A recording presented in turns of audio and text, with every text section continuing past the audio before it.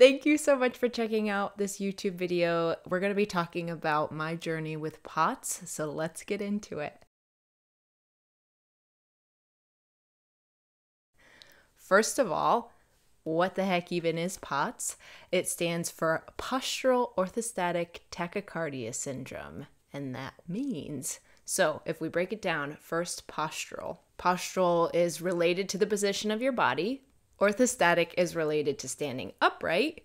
Tachycardia means increased heart rate. And syndrome is just a group of symptoms. So basically, any person that stands up, the gravity is going to pull the blood to your lower body.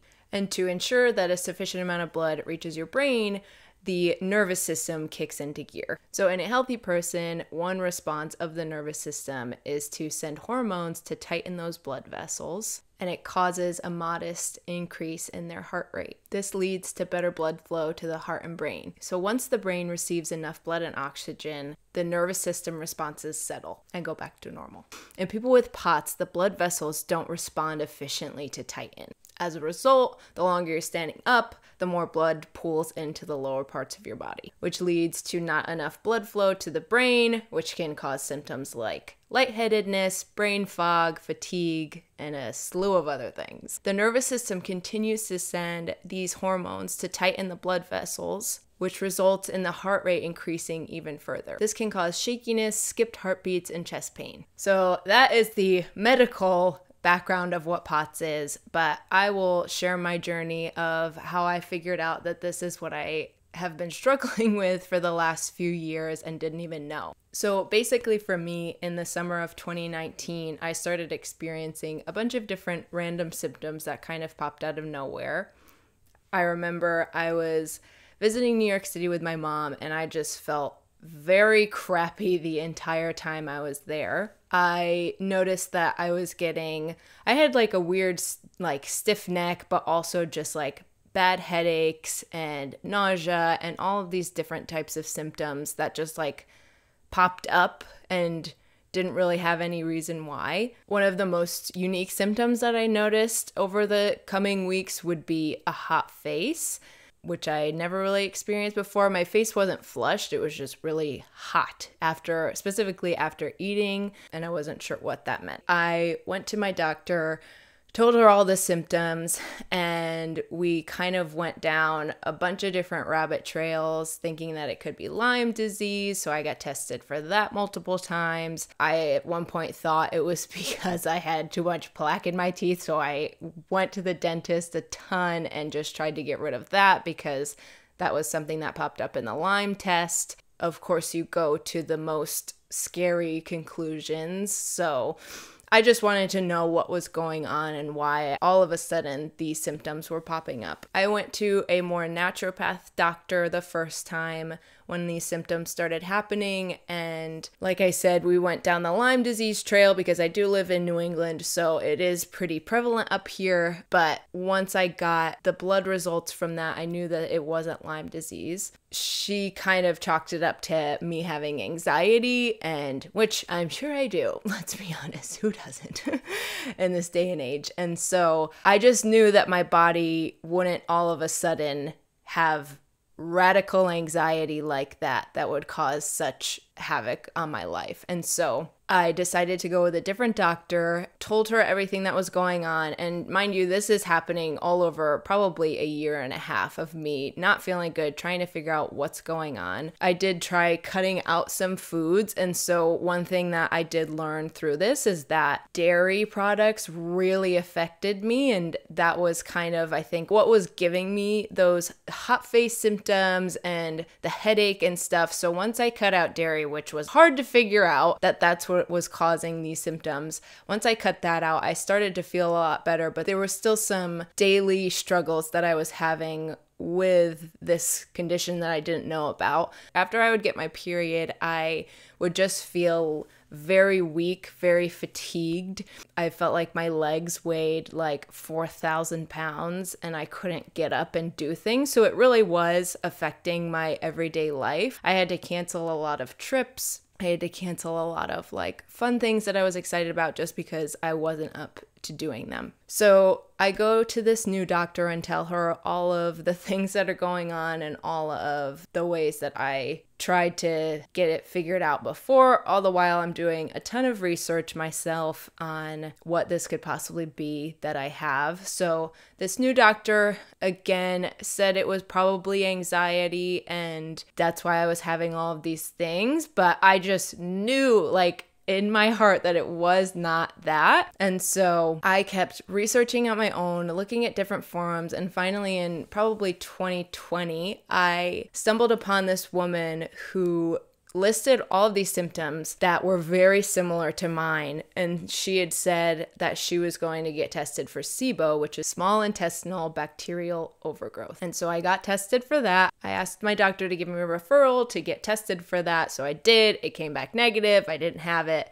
So I was like, what the heck? Like, this is not good. I still can't figure out what this is. Dealing with my symptoms for probably another 6 months, I was just getting frustrated again, started researching again after giving up for a little while. I found the same woman from that forum who said that she was getting tested for SIBO. I found her maybe a year after that post. She had posted another one on this forum and said that she was diagnosed with POTS. And so I'm like, okay, let me look up POTS and what's going on. After reading the symptoms of POTS and the side effects of what POTS can do to a body, I knew that this was what was going on with me. I have fainted in the past, and that is one of the major symptoms of POTS because your heart rate increases so rapidly that you can pass out, you can feel lightheaded, and you can pass out. I passed out probably 7 times in my life, so I'm used to it. I just know when I'm going down.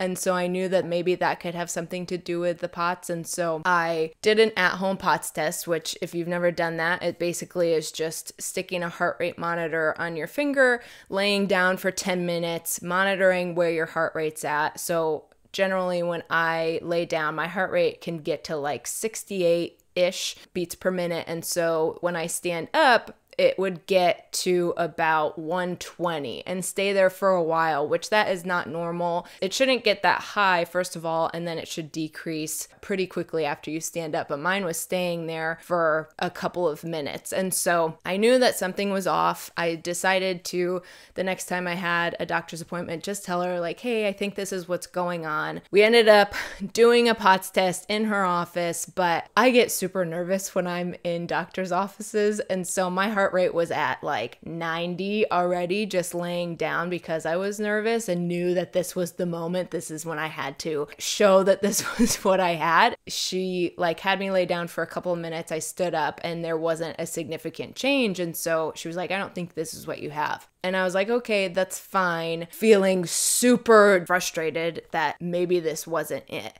I decided to just ask anyway. I emailed her a couple weeks later and said, can I please just have a referral for a doctor that can test this how it's supposed to be tested? And she referred me to a heart doctor who, this lady was my angel sent from above. I went to her and she did some tests on me. She did an EKG. She said my heart is fine, which thank goodness, but she did notice it could be related to POTS of why my heart rate was increasing. She did a POTS test on me and it was much better than the one at my doctor. I tried to stay calm and it was definitely more alluding to the fact that I had POTS. This lady was so kind and sat me down and said, I understand that you have been struggling for the last few years and I do see that there is something off. Though she didn't know exactly what POTS was because at this point a few years ago it wasn't super well known. She said, I'm going to refer you to a guy that actually knows what POTS is. This is something he specializes in. And so 3 or 4, literally 4 months later, because I couldn't get an appointment anytime sooner with this guy, I was able to go in, I got the POTS test done, and he finally told me that I was diagnosed with POTS. It took me 3 years to get a diagnosis. And so that is my journey. He put me on medication for it. I take Midodrine. I only take it when I feel like I need it, but basically it just constricts my blood vessels so the blood is not flowing like crazy. My heart rate doesn't increase as it would if I wasn't on the medication when I stand up, and it has just made my life so much better. Those times that in the past I wasn't able to get off the couch, now I'm able to do those things that I want to do because someone finally helped me with different practices and medications and all of these things. And so I'm going to do another video in the coming weeks of just my different tips and tricks now that I know I have POTS and what I've done to help me with this diagnosis. And it honestly is much more bearable now than it was a few years ago. Just an encouragement, if you feel like something is off in your body, you really do know your body more than a lot of other people. And so I would say do your best to fight for the answers that you need. That was something that I'm so grateful that I did because now I have so much more relief. Find doctors who are going to fight for you as well and want to help you along your journey. But yeah, that is my journey with POTS. It has been a long journey and it's not over yet, but I'm learning how to thrive even with this diagnosis. If you've been diagnosed or you think this is something that you may have, I would love to connect with you. Comment below. I hope that you feel more informed about POTS and more encouraged to hear about someone else's journey. Please don't forget to like and comment on this video and subscribe to my channel to stay updated with the latest Broadway, health, New York City fun videos. And I'll see you soon.